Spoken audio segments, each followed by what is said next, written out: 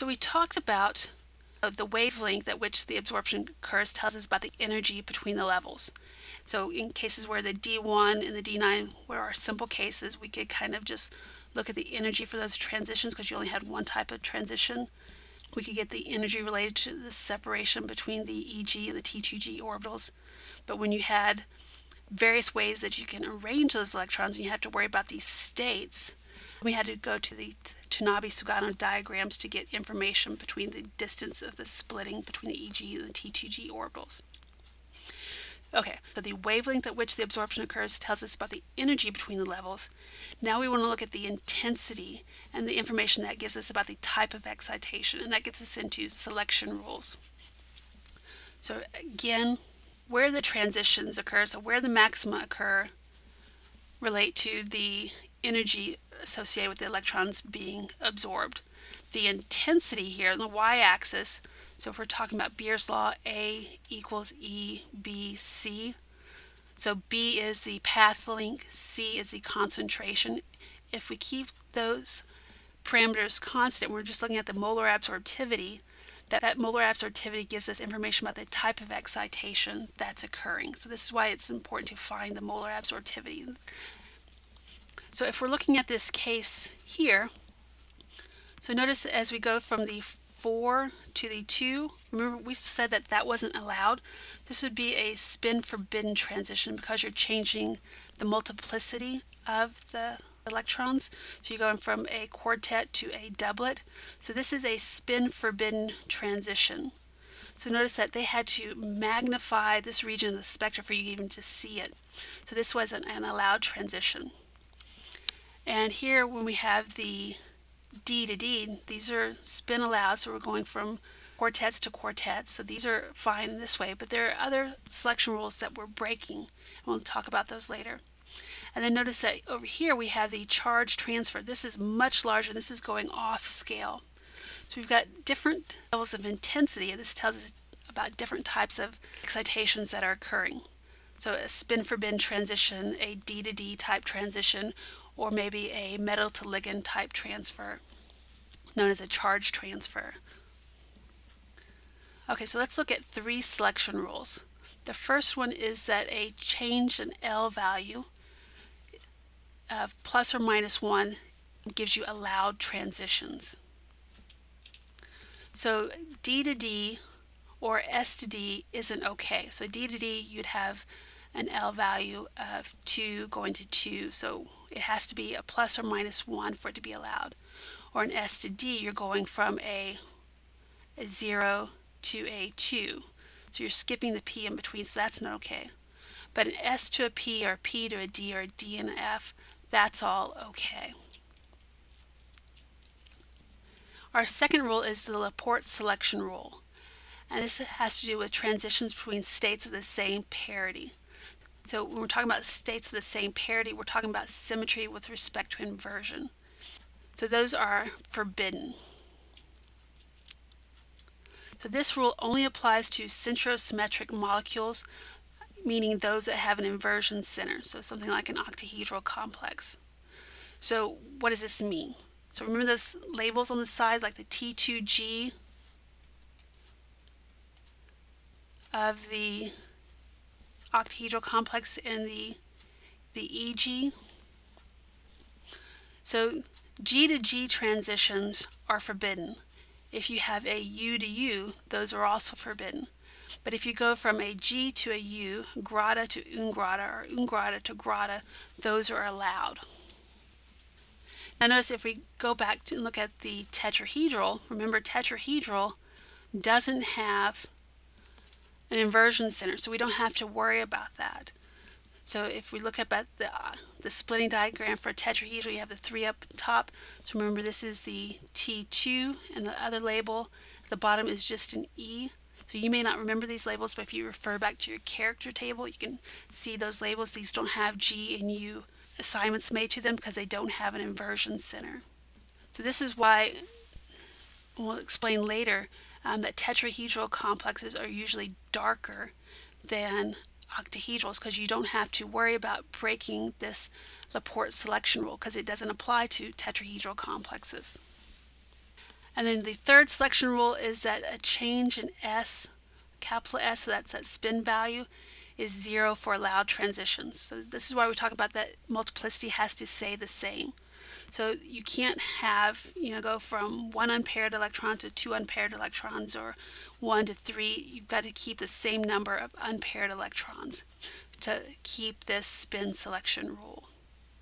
So if we're talking about a transition between this quartet A2 state and the quartet T1, this is spin allowed because you've got a 4 here and a 4 here. But if we're going from a quartet A2 state to a doublet A2 state, since these numbers are different, this is spin forbidden. Now, you can have some relaxing of the selection rules. So even though we know that there are some selection rules that say those transitions aren't supposed to happen, they do occur somewhat. And what's going on is some of the bonds in transition metals complexes, they're not rigid, and they're undergoing vibrations. And when they undergo those vibrations and those movements, they temporarily change the symmetry. So imagine those molecules stretching and moving and bending. You're temporarily changing the symmetry of those molecules, and it's relaxing the selection rules. Also, tetrahedral complexes are typically darker than octahedral complexes. This is because in tetrahedral complexes, you're only breaking one of 3 rules.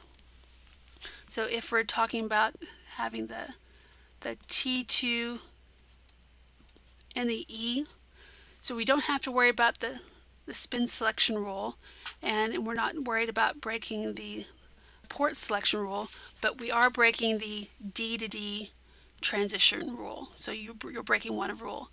But in the octahedral case, you're breaking 2 rules. You're breaking the D to D rule, and you're breaking the G to G rule that says that those aren't supposed to happen. But yet they do, and we see evidence of those in the UV-Vis spectrum. Now, the other part we want to look at when we're talking about the relaxing of the selection rules, there's the heavy atom effect. And spin-orbit coupling in some cases provides a way of relaxing the spin selection rule. And this phenomena is more important for the second and the third row transition metals. So this is when you start seeing the spin forbidden selection rules being disobeyed. Now let's talk about charge transfer bands. These are really intense peaks in your spectra. This is because you're not violating any rules.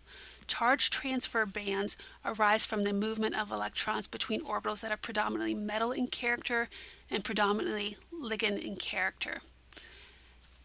And they're pretty easy to identify. They're very intense, and they're going to be sensitive to the solvent polarity. So if you change the polarity of the solvent, you can see some shifting of those peaks.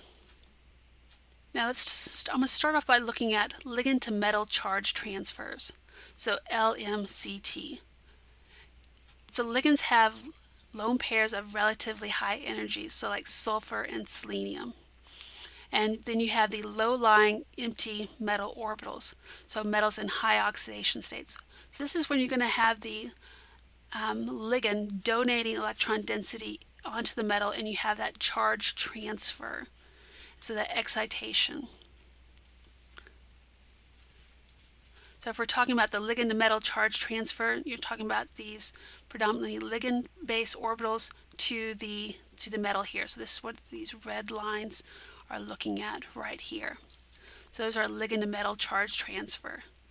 Now you can also have metal to ligand charge transfer. This is when you have metals in low oxidation states. So if you have a metal in a low oxidation state, they're going to be very electron rich.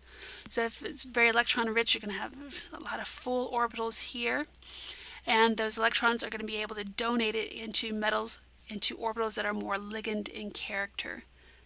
So you have a metal to ligand charge transfer, and this is typically going to happen when you have low-lying acceptor orbitals like cyanide and carbon monoxide, or CO ligands. Okay, so I'm going to look at some typical ranges of some molar absorptivities and how those intensities of the spectroscopic bands relate to those values of the extinction coefficients. So if you're looking at a spin forbidden type of transition or a band or a peak in your spectrum, your extinction coefficient is going to be less than 1. So if you recall that spectrum that we looked at the beginning, where they had to blow up the region to see that transition, it had a very small extinction coefficient. Now if we're looking at something that's Laporte forbidden, so it has an inversion center and you're looking at disobeying the D to D rules, so think about an octahedral complex, those extinction coefficients are going to be in the range of like 20 to 100 inverse molar, inverse centimeter. Now if we're talking about Laporte allowed, so tetrahedral complexes where you're violating the D to D rule but no inversion center, remember we said that those complexes are typically darker or more intense. That's signified by this higher extinction coefficient, that molar absorptivity. So around 250 is typical for some of these tetrahedral type complexes. Now if it's symmetry allowed, or we have charge transfer and we're not breaking any of those selection rules, then we're talking about extinction coefficients ranging from 1,000 to 50,000. So you can kind of see how measuring the molar absorptivity or the extinction coefficient can give us information about the types of excitations that we're seeing in our spectra. Okay, so our last slide. Notice here we have a cobalt 2+, and this is a tetrahedral type complex. And so if we're trying to, let's see, the cobalt 2+ is seen time varies, Cro-Magnon man feeds constantly nickel, copper, zinc. Okay, so there's my row of the first row of the transition metals and how I memorize them. So ignore the crazy sayings, but that's how I know which order they're in. So cobalt, so scanning 1, 2, 3, 4, 5, 6, 7. So that is a D7 for that cobalt 2+. So we're looking at a tetrahedral. 1, 2, 3, 4, 5, 6, 7. So we've got 3 unpaired electrons. And if we're looking at the octahedral, so again this is also a cobalt 2+. And here we have the splitting, the 2 on top, 3 on the bottom. And this is water. Water is always going to be a high spin, especially in the 2+ oxidation state. So 1, 2, 3, 4, 5, 6, 7. Okay. So if we look at this, we can kind of figure out which spectrum corresponds to which cobalt complex. And what you're actually looking at, this pink here is of cobalt, and you've seen the material in Desca that changes color when it gets wet. So with the cobalt complex in the desiccant material, when it's really dry, is this darker blue, and this is a tetrahedral complex. And when it gets wet, those chlorides are replaced with water molecules. So you got the water ligands here, and the color changes to this pink color. So notice the difference in the intensity of these two. So remember the cobalt, when you have the excitation, you're only breaking one rule. So the cobalt is darker. So the cobalt corresponds to this complex here. But the lighter, this lighter pink, is the octahedral complex here. So the intensity of these peaks we can kind of base on the selection rules, and we see this change in geometry. And that gives us information about the types of selection rules. So the intensity of the absorptions of these helped us figure out which one is which. But we can also use the wavelength at which these occur. So notice that, we have some wavelengths somewhere in the middle here. So let's see, 400. So about 550 for this, for the octahedral complex, and let's say 650 for the other. The octahedral complex is absorbing around 550 nanometers. And remember, water is a weak field ligand, but the chloride is a weaker field ligand. So we'd expect the chlorides to split the orbitals less. Also too, remember, tetrahedral only has 4 things around it, so we even expect even smaller splitting. So there's smaller splitting, which means larger wavelength. So the tetrahedral complex, we'd expect to have a smaller splitting. So it would require less energy, longer wavelength. Because remember, E equals hc over lambda, so the energy is inversely proportional. So smaller splitting, larger wavelength. And then the octahedral complex, which should have a greater splitting, would require a shorter wavelength of light. So a lot of good analysis can come out of this one example. So as you go through this, think about what kind of questions you may have, and we'll discuss those in class.